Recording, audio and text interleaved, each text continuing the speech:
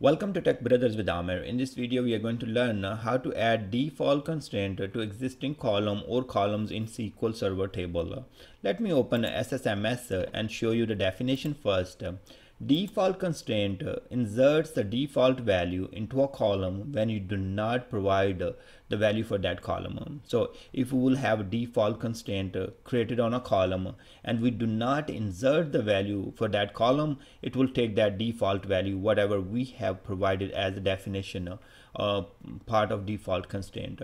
Now we have I'm using TechBrothers database here. You can execute, or you can, if we want to change it to another database, you can change from here. And then I'm creating a dbo.Customer table. I have first name worker 50, last name worker 50, country name worker 50, and region.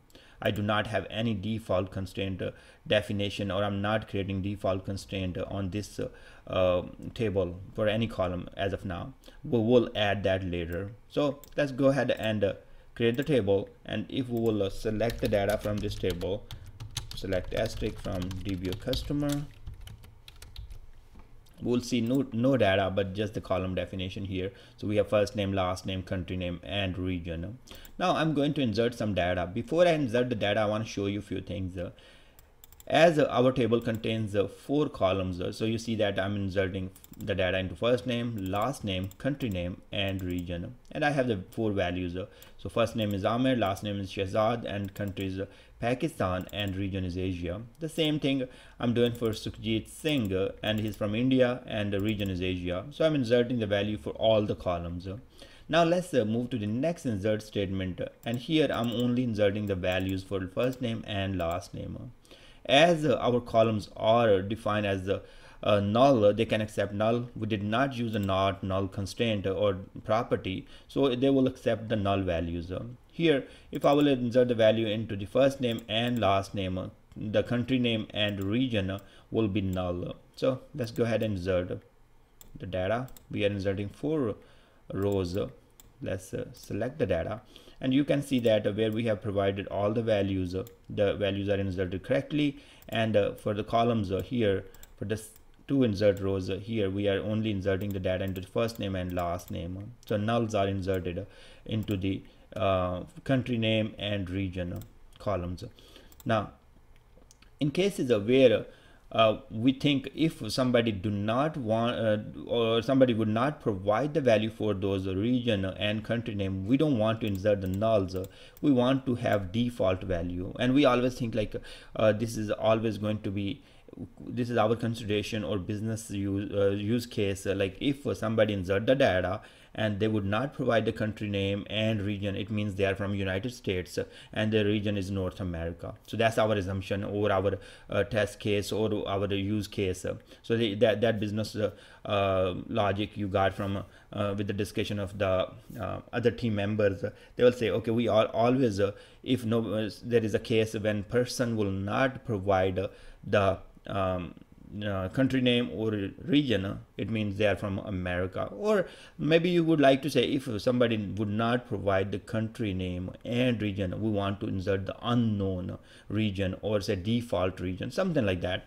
But here that's how we will be creating. So we'll say alter table and table name.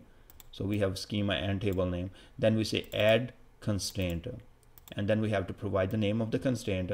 I'm using the name and convention that start with df, default constraint underscore schema name underscore table name underscore column name. Whatever the name and convention your company is using, use that name and convention to create the name for your default constraint. And then you have to say default keyword and provide the value, and at the end you will say for and you will provide the column name.